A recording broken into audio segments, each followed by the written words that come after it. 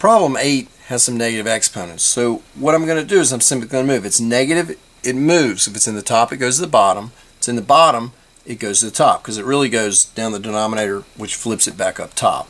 We explained that in class. I'm not going to here. But anyway, n to the negative third. That means it moves from the top to the bottom. A is perfectly fine. Stays where it is. N squared stays where it is. A to the negative 2, it's got to move up top. Well, nobody's going to cancel. We're simply going to have A, so that's A cubed. N, that's into the 5th power. That's what we're going to end up with. This fraction simplifies to simply A to the 3rd over N to the 5th.